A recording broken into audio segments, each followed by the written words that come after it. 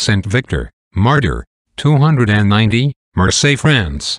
The Emperor Maximian, reeking with the blood of the Thespian Legion and many other martyrs, arrived at Marseilles, where the church then flourished.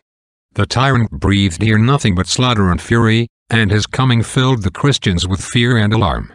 In this general consternation, Victor, a Christian officer in the troops, went about in the night time from house to house, visiting the faithful and inspiring them with contempt of a temporal death and the love of eternal life. He was surprised in this, and brought before the prefects Asterius and Eutychius, who exhorted him not to lose the fruit of all his services in the favor of his prince for the worship of a dead man, as they called Jesus Christ. He answered that he renounced those recompenses if he could not enjoy them without being unfaithful to Jesus Christ, the eternal Son of God, who vouchsafed to become man for our salvation, but who raised himself from the dead, and reigns with the Father, being God equally with him. The whole court heard him with shouts of rage. Victor was bound hand and foot and dragged through the streets of the city, exposed to the blows and insults of the populace. He was brought back bruised and bloody to the tribunal of the prefects, who, thinking his resolution must have been weakened by his sufferings, pressed him again to adore their gods.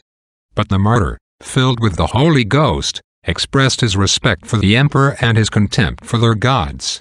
He was then hoisted on the rack and tortured a long time, until, the tormentors being at last weary, the prefect ordered him to be taken down and thrown into a dark dungeon.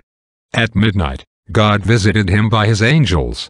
The prison was filled with a light brighter than that of the sun, and the martyr sung with the angels the praises of God. 3 soldiers who guarded the prison, seeing this light, cast themselves at the martyr's feet, asked his pardon, and desired baptism. Victor instructed them as well as time would permit, sent for priests the same night, and, going with them to the seaside, had them baptized, and returned with them again to his prison. The next morning Maximian was informed of the conversion of the guards, and in a transport of rage sent officers to bring them all 4 before him.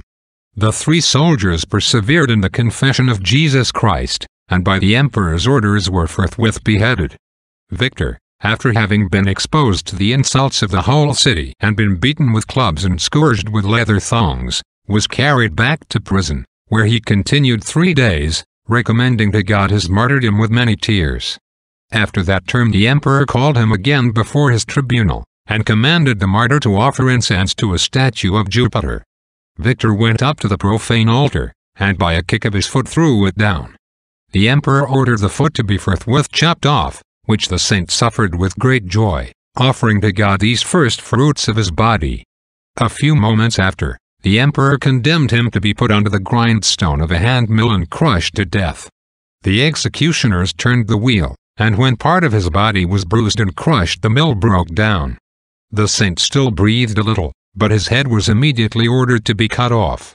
His and the other 3 bodies were thrown into the sea, but, being cast ashore, were buried by the Christians in a grotto hewn out of a rock. Amen.